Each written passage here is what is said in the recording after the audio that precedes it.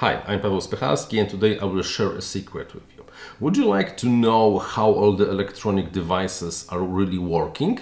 Not with the physics, but really how all the electronics are working. They are working thanks to the magical smoke put inside of them. Because what happens with the electronic device when you release the magic smoke? It stops working. That's the proof that the magic smoke is the most important ingredient of any electronic device. Haha, yes, you can laugh now. But let's go back to the business. Of course, we do not like to release the magic smoke, because every time you release the magic smoke, something probably burned when you build something and you will have to replace the part. And replacing the parts on the drone, on the airplane that you never really flown once is rather not something that anybody is really interested in. Of course, there are devices like, for example, smoke stoppers when you have the bulb, light bulb, for example, 24 volts car light bulb put in series between the power source, the LiPo battery, and the drone when you connect the battery for the first time. It also kind of prevents you from cutting your fingers, because the motors will not have enough current to start spinning with enough force to make anything bad to your fingers.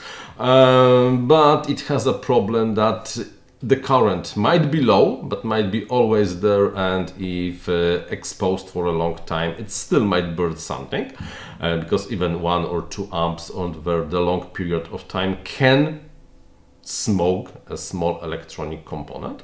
And the approach number 2, which is smaller, does not emit any light or the heat, because it's a small polyfuse saver that when the current is too high and the temperature on the polyfuse is too high, then just opens and does not allow the high current to go through your drone or airplane or anything else for too long time, hoping that this will prevent this thing from burning. The problem is that the polyfuse devices are not the super fast, and there is a reasonable delay between the moment when the current is too high to be a danger and the polyfuse had time to react, because the polyfuse had to actually heat up. And this delay might be something that might, well, let's still burn your electronics on your freshly and newly built drone. However, now we have something new.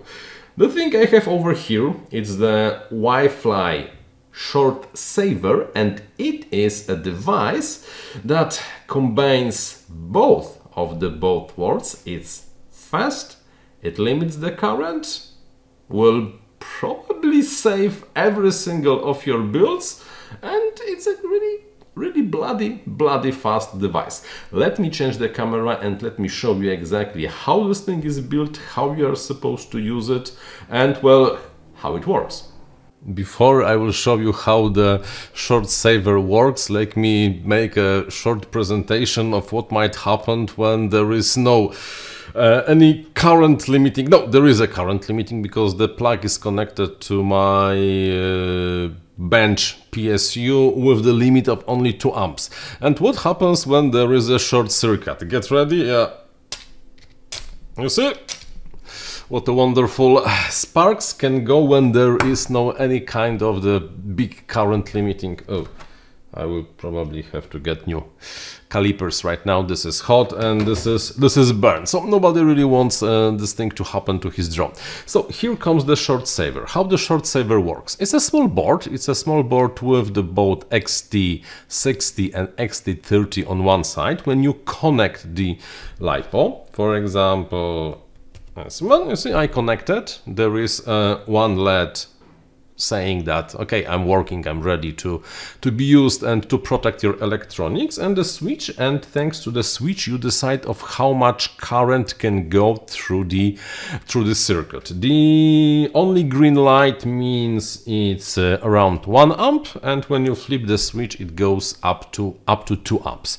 And then you just connect this side to whatever you want. Drone, airplane, or for example the servo tester I have over here. You see, it's working almost like in the normal condition, but if I would connect too much of a load to the servo tester and try to use it.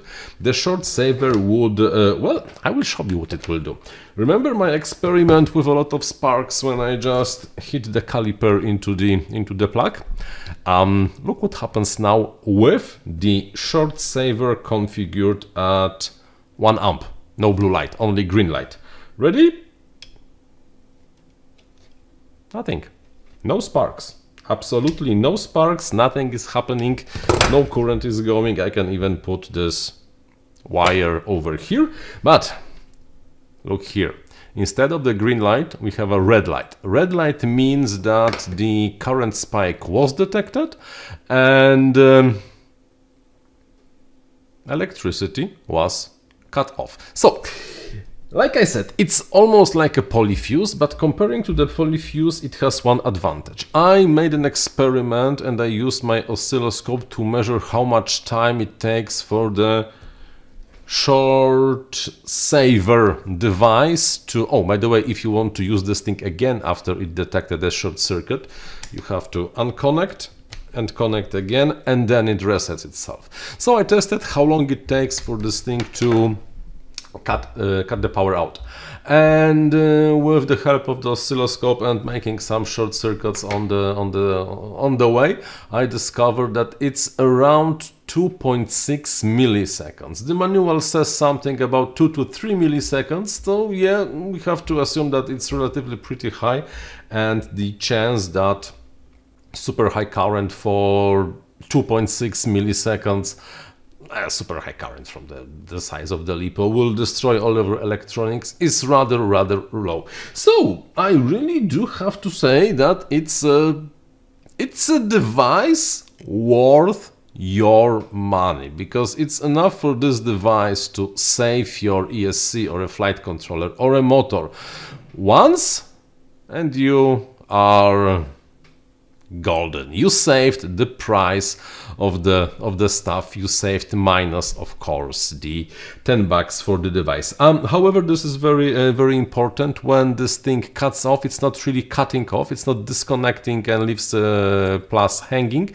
It only goes into the super high resistance mode when this series of resistors there is super small voltage on the output, but the voltage is not enough to power absolutely anything. I think they did that to fight with the inductive load disconnected that could generate spikes. I think this is behind the logic, but still it works. After it detects the spike, it just virtually shuts down every electronic devices connected to either this plug or to this plug. So yeah, I like it. Maybe if this was not that ugly, because it's ugly. But besides that, super device for all of you who are not really 100% sure about their electronic skills, and even I burned a few ESCs and motor in my times last week. So if I had this, I would definitely save some money. That's all for today. I would like to thank all my Patreons for their support that allows me to record those videos and share the knowledge, and I hope my non-standard approach to life with all of you. So thank you one more time.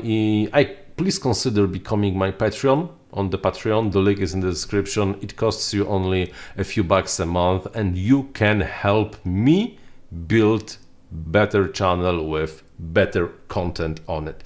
That's all for today. Until the next one. Bye bye.